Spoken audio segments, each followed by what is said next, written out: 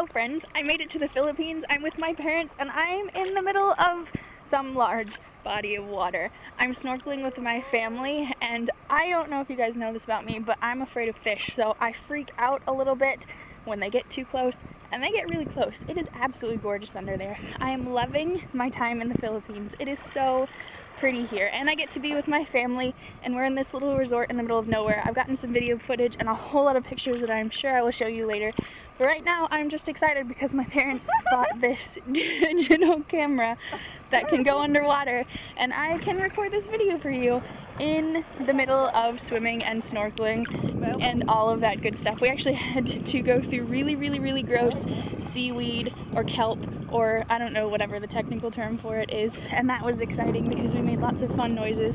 I was fairly certain that something was living in there that was going to kill me, possibly some sort of dragon that learned to live underwater. So I am just having an amazing Christmas, and I hope that all of you are as well.